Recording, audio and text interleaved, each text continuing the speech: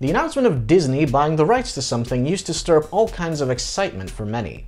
This is the company that launched the Marvel Cinematic Universe, after all.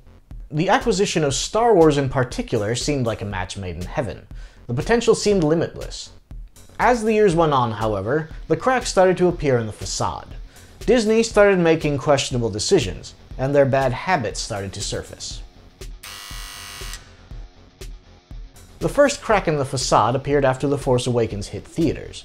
It quickly became apparent that Disney intended to uphold a very active release schedule with the Star Wars franchise, echoing their approach to the MCU. This led to a problem their iteration of the Star Wars films had, though: no singular vision.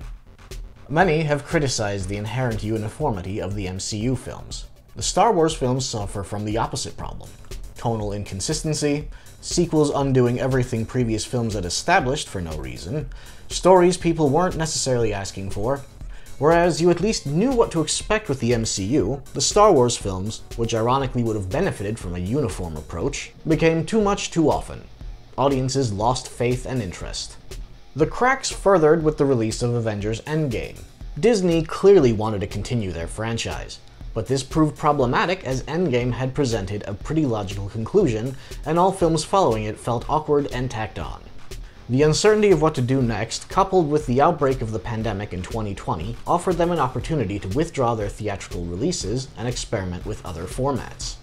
2019 saw the release of The Mandalorian, a limited series that featured no popular characters from the Star Wars franchise.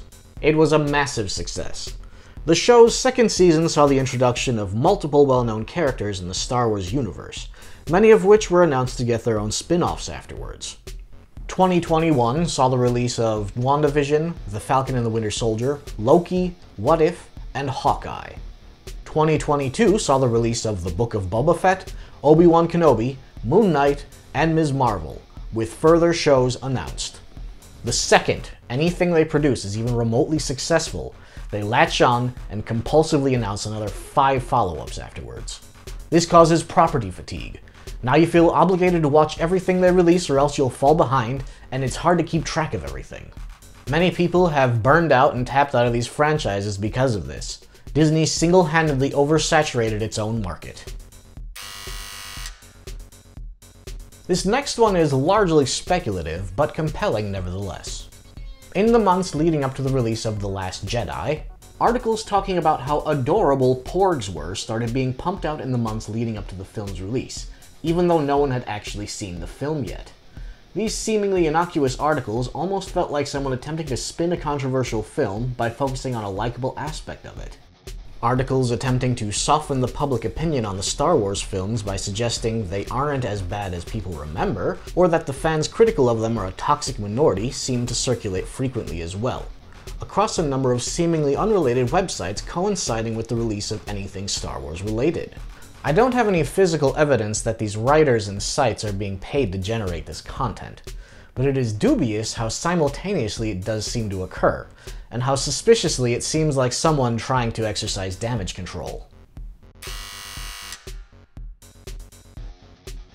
The first example is pretty harmless, which includes product placement, locations, and actors that are popular in overseas markets being included in these films. This is an understandable business decision to make, obviously, and it doesn't really harm the film in question either. It becomes a problem when you change a character's ethnicity because a prominent country in the overseas market has a problem with the region the character is originally from. When you remove characters from theatrical posters because of their ethnicity, or choose stories based on whether they're acceptable in overseas markets because of their censorship laws. Time travel, ghosts, and zombies are off the table among other topics.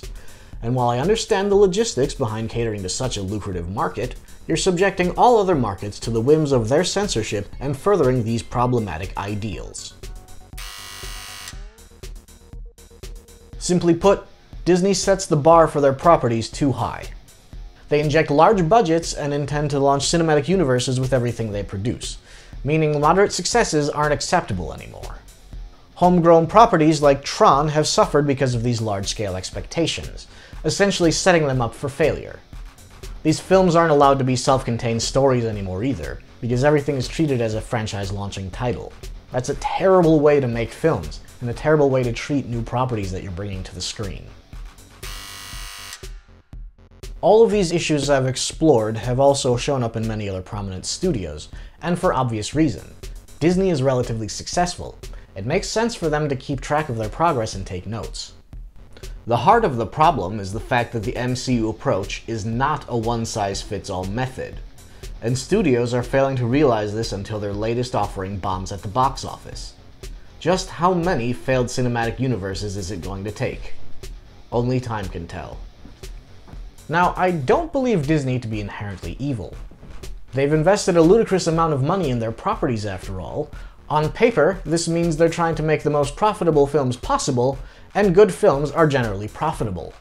They've made their share of questionable decisions though, which causes my faith in them to waver from time to time. I do believe they can still deliver wonderful films and shows nevertheless. It's just a matter of who's at the helm, what they're envisioning for the property in mind, and whether they're learning from their successes and failures or not. Until next time.